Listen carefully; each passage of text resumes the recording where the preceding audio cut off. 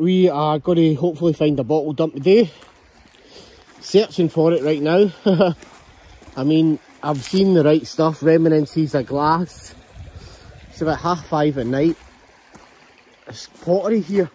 I just don't know where it's coming from. I haven't been able to locate where it is actually coming from, but there's plenty of it just lying about. But yeah, the right signs are here. I mean, if you're finding that kind of stuff, it's seeing big chunks of pottery like this, you know you're not far away from what you're looking for. Yeah, I can't find it. This looks like it's still coming from upstream. I mean, again, there's the right type of bottles again, look at that. And sometimes you've just got to mudlark upstreams to find what you need to find. It's hard, it's not easy. So yeah, let's kind of move further back on. Nice bit of sea glass there. Move further on and just see what we can find. Well guys, I just found this. Look at this for a wee find, eh?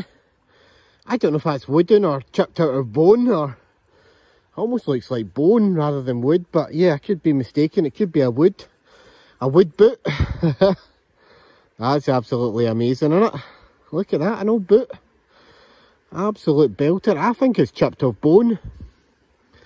That is a cracking little find, isn't it? They just love finding stuff like that. Absolutely amazing. Chuffed to bits with that. And that is a lovely little boot. Eh? Perfect gift for somebody you don't like. Well guys, I'm walking upstream and I found like a really old crumbling bridge, which looks like a pathway across. Little old kind of crumbling bridge there. It's been used in its day. Very unstable looking. I've got to cross that as well. But yeah, I'm going to follow this stream a wee bit further up because it's still discoloured going up, so it could be that this stuff is washing downstream, which is generally the case in a tip like this, where stuff will wash downstream from the actual tip. Right guys, so I'm taking a walk up this stream at the moment, walking up the stream, and hopefully we'll get some nice finds, eh? First thing I've found is a bit of an earthenware pot. Now, we've got a nice discoloration in water here, which is always a good sign. And people say to me, why do you say discoloration of water is always a good sign?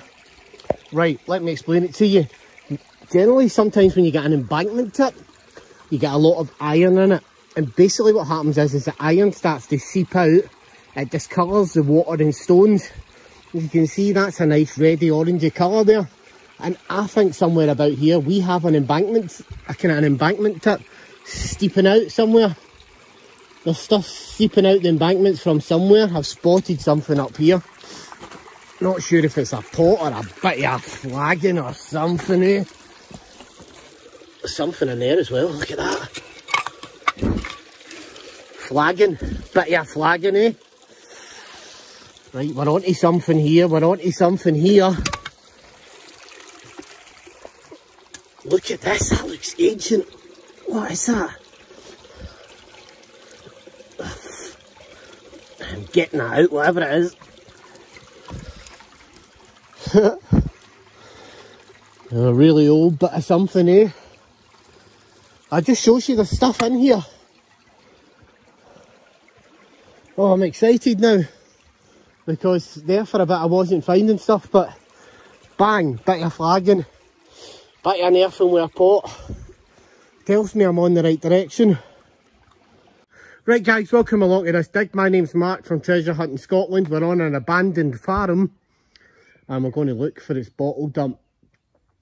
Finding it maybe a bit harder than I expected. One good thing I am seeing here is this is part of a walled garden, but we do have a chimney, which suggests coal, which suggests that any rubbish would have been dumped.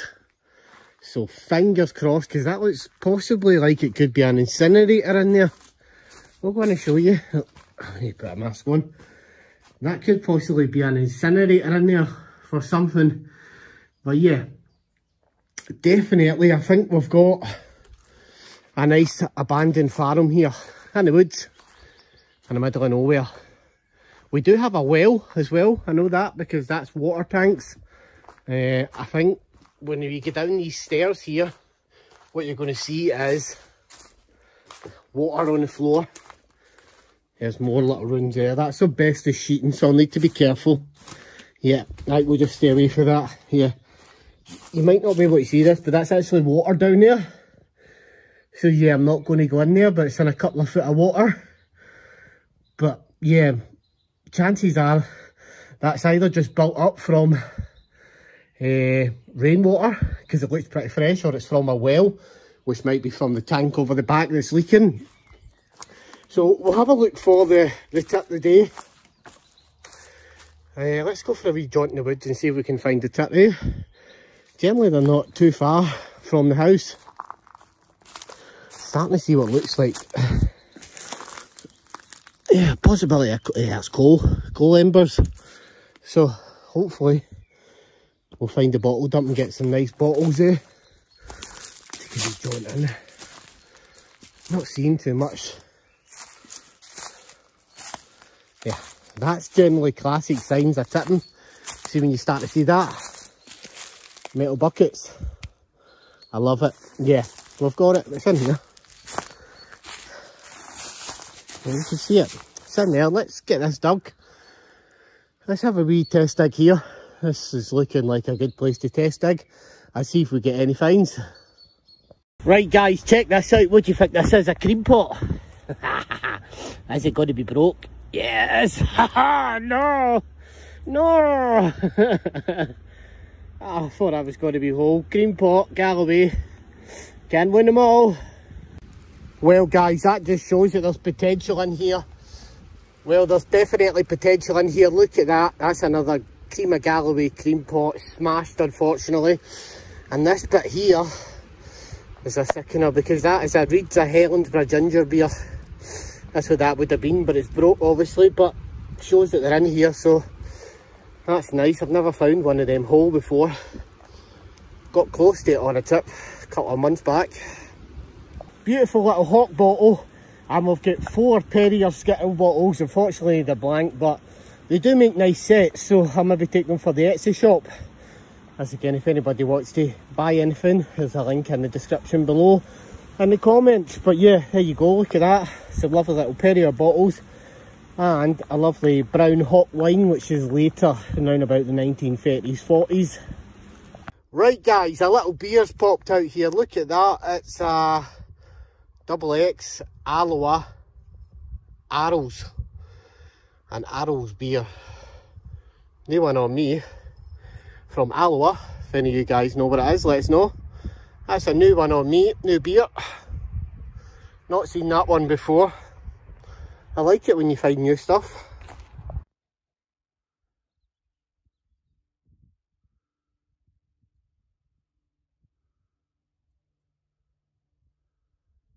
Check this out, a couple of lovely bottles have came out. Look at this, a big 20 ounce, maybe 25 ounces there. That's a medicine bottle, lovely broad blue colour. We have a monk's wine, which is lovely, like that. And we have a cathedral style bottle, cathedral archways. I have then just found this bottle stopper that screws into a bottle. So yeah, that's the stopper, so I'm going to stick that safe in my pocket and see if I can find the bottle that came off of. Well guys, check this out, isn't it lovely? That's another bit of Doulton brown glaze. Yeah, these little pieces are about £40 a piece. I found one before, I sold it for less than what it was worth, but yeah, it's another bit of it, Doulton brown glaze, I think it's called. Beautiful, isn't it, man? Look at the pictorial figures on it. It's just absolutely amazing. Like, something like just as small as that.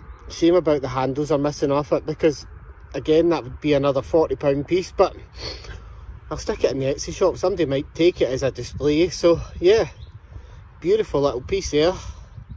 Right, so here's another couple of good finds that have come out. Woodward's Chemist London, which is a lovely screw top chemist. And of course Zenobia perfume. Had one of these before from here as well. Shaping up to be a good dig in here tonight. Zenobia and Woodward's Chemist, not too bad, I'll take it. We'll keep digging. It's early days in here, so I'm hoping for some really nice finds. Right guys, so it's 6 o'clock in the evening.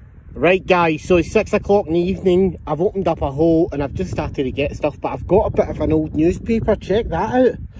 Can you see that? You can see Glasgow on it. Bit of a crossword there. Really old crossword that, for keen vacancies.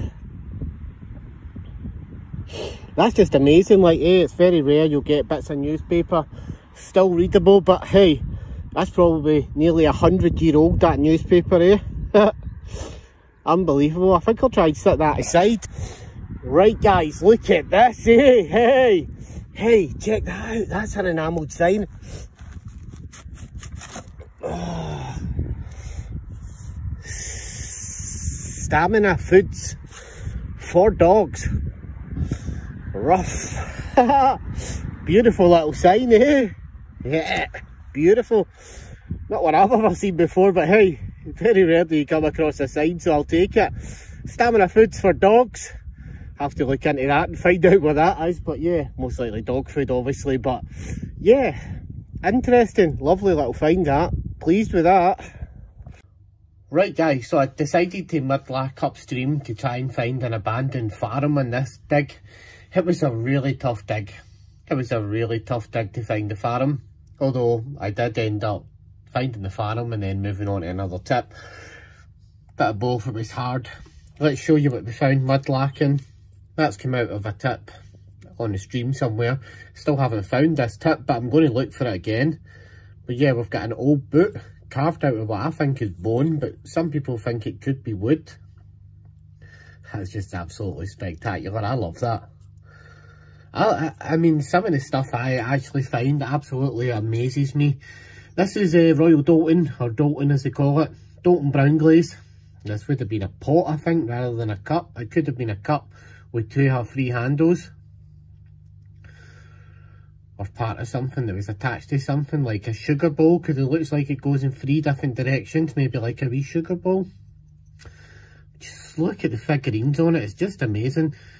Pieces like this used to go for like 40 odd pound. That's just amazing, love it. I was in the woods and the woods didn't produce a lot. I did see signs of broken cream pots, which was good. Got a lot of flat bottom Perriers or flat bottomed Hamiltons, but they're just not pictorial. The reason you know they're Perriers is because they're stamped on the bottom. Source, Perrier. Monk's wine, Benedictine wine, absolutely brilliant, lovely bottle. Massive, but it's brilliant. This, I've never... Once I found a 20-ounce Lysol bottle. This is about the second closest I've came to ever finding a medicine poison bottle. Probably contained poison, ammonia or something like that. But yeah, look at that. 20-ounce poison bottle. For it to be whole, just absolutely amazing. A lot of chemist stuff about this tip as well. Woodward's Chemist, London. Later style bottle. And a Zenobia perfumeries, which is nice. Yeah, hard dig. Star sign. And I'm just grabbing it so I don't touch it with the drill there. The star sign for this was this. Well, find. Stamina foods for dogs. Check that out. Beautiful sign. It's been in there a bit, like, eh? But one good thing about this sign is the last one went on the railway auctions for £160, which is a wee bit longer than this, but similar. So I reckon this sign's somewhere in between £100 and £160. It's just how do I clean it up? If anybody's any ideas, drop me a little message in the comments below. Again, a hard dig, but again, it's producing nice bits and some nice profitable bits. Some of it's rare, some of it's not. And yeah, that's bottle digging. You have good digs, you have bad digs. Some people would say to me in the bottle digging hobby, nothing really great there, but subscribers on your YouTube channel will tell you different. They'll tell you, oh, I'd love to find that, or I'd love to find a bit of doulton, or I'd love to find that big medicine bottle. Everybody, each to their own, has their own likes of the hobby and what they actually like and what people find. So yeah, each to their own what they like. But yeah, back out again tonight, and hopefully we'll get some more finds on a better trip tonight. We're going to travel tonight about 30-40 miles. So yeah, we're going a long one. Got a long drive soon, about 2.5 hours. In fact, probably be more than that. We're going about a 2.5 hour drive tonight, so fingers crossed we get some nice bits. And I'll catch you guys on the next hunt, and hopefully it will be a really good hunt and we'll have some really good finds to show you.